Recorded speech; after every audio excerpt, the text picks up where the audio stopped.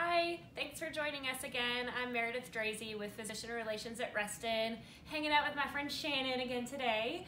We're continuing our series on OB and labor and delivery at Reston, talking about how no pregnancy is perfect, and there's all sorts of different things that kind of fall into the labor and delivery category. So what we wanted to chat about today was all the different people you can come into contact with when you think about having a baby or get pregnant and plan on having a baby.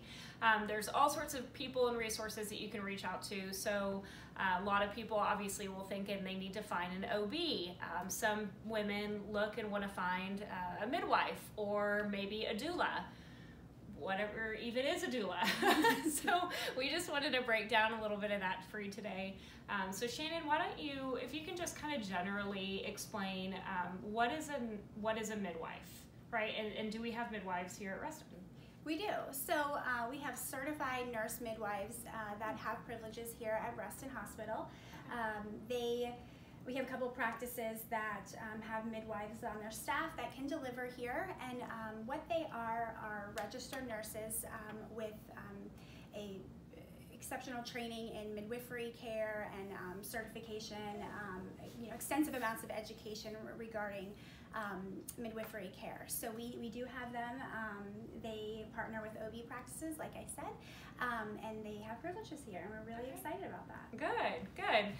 It's always nice to know that when you mention that, certified nurse midwife, that these midwives they have that nursing background. So, yeah. They've got that sensitive kind of touch that you're looking for, right, when you're losing your mind and you're pregnant. Yeah, they have spent a lot of time at the bedside with patients prior to going through that midwifery program. Good.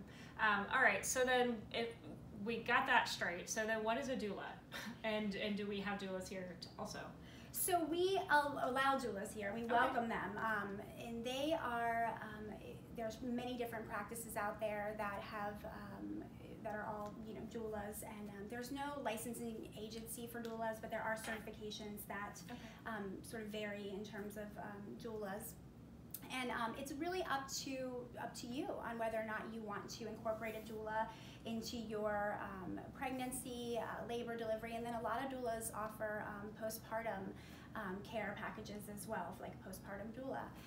They are not a medical professional, so they don't deliver the baby or do any sort of medical interventions of any kind. They really are really good at providing emotional, physical information support throughout your pregnancy, labor, delivery, and then beyond, if that's your choice. Good. It's like a coach.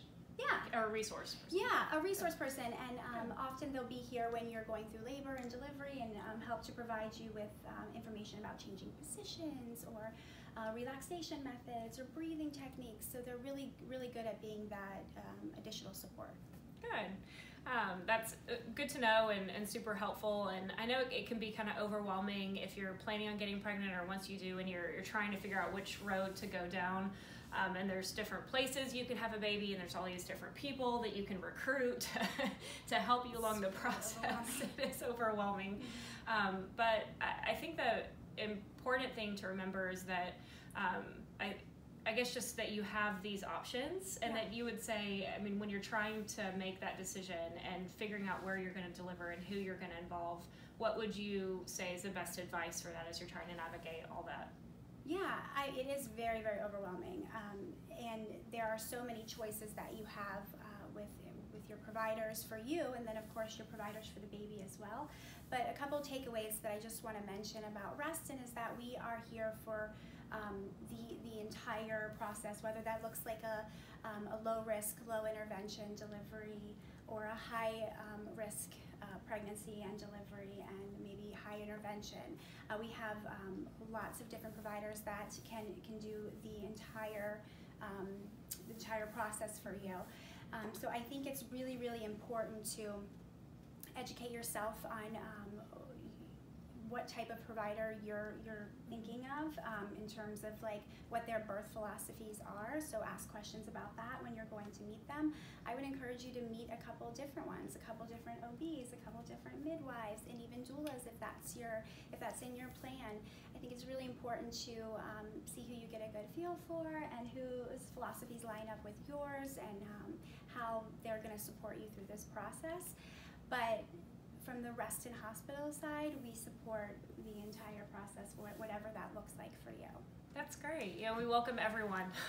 Yes. And it can be like you said, everything from low intervention. I don't want any meds. I don't want this. I have my birth plan. I want to have these people to, I have a very high risk pregnancy, and I'm going to require a lot of assistance and a lot of care and a lot of extra TLC, and a lot of that post-op as well, with complications, and that we can handle all that. So good to know that we have all those options. Yeah, and to your point with being high risk, we have the antepartum unit that is recently opened, and then of course we have our level 3 NICU that we've partnered with Children's National Medical Center on. So we have those, those specialties as well that we can care for everyone here. Good. Yep. It's good to know. Well, next time we're going to be chatting more about, so there's midwives and doulas and OBs, but there's actually more people that can be involved in your labor and delivery process. And that's something called an OB hospitalist, or people who are here in the hospital 24/7 as OB providers. So we're going to be chatting about that next time, so stay tuned. You can always visit nopregnancyisperfect.com if you want some real life answers to some questions that everyone's too afraid or embarrassed to ask.